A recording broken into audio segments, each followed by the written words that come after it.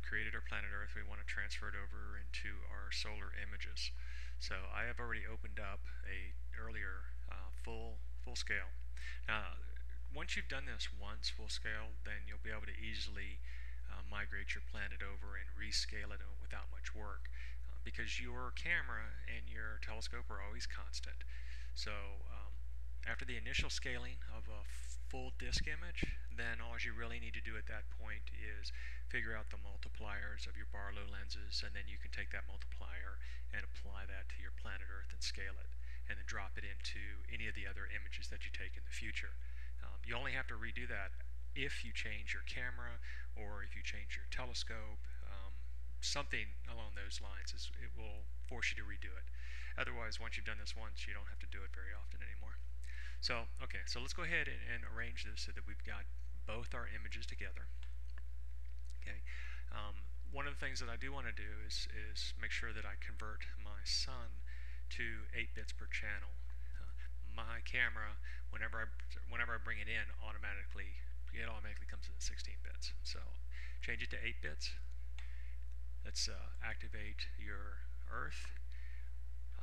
All we have to do is make sure you select on your move key, left click over your planet, and just drag it down here onto your other image. Double click, and now we've got this full screen again. We will temporarily hide our planet Earth. We need to measure from here to here, and really we're only getting approximates. We're not trying to get to the 100th degree accuracy on this. So the easiest way to do that is putting guides in here. So I left click over my ruler bar, drag out a guide, and release. I do that again. I left click over here on the ruler, I drag out a guide, and I release right there. Okay.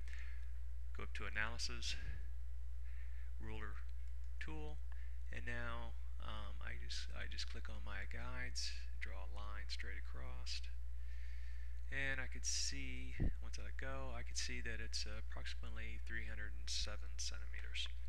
Okay, so let's go ahead and 307. We know that there's approximately 109 Earths across the diameter of the Sun. That means our Earth's diameter needs to be 2.8, so we'll just round it to 3, because even at 3 it's still quite impressive on the scaling. So, okay. So let's go ahead and clear our guides. So we'll clear our tools here, and clear guides. There we go. There we go, clear. Okay. And let's re-enable our planet here. Now, we need to rescale this. So let's select our tool here. We'll go up to Image, Edit, Transform, Scale. And because it's a smart filter, we just say, okay, that's fine. We won't worry about it.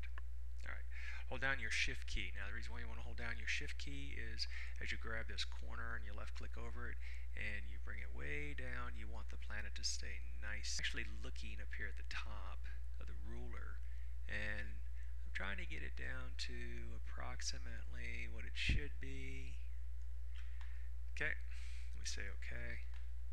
Now let's go ahead and enlarge so we can see. We want to get it close to that 3 at least, right? So we'll do a Control plus, and we'll go ahead and bring it up to 300%. Drag our rulers over.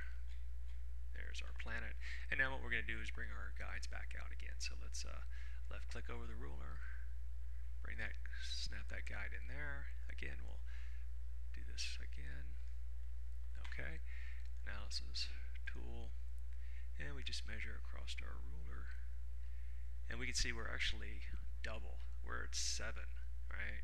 So that means we need to bring this Earth down even smaller. So that's the reason why we're doing this.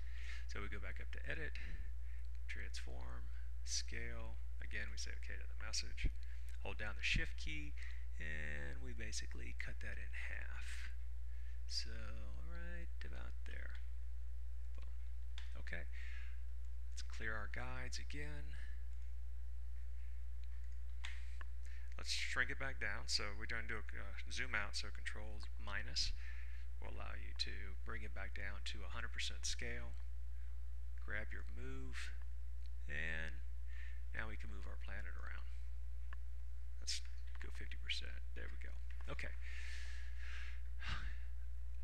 looks mighty small. But you know what? If you multiply that by 109, you're going to fit all your planet Earths across the diameter of the sun. So that's it. That's all there is to scaling. It's not very complicated because we're really scaling to your image, and we know the basic dimensions of the Earth versus the sun.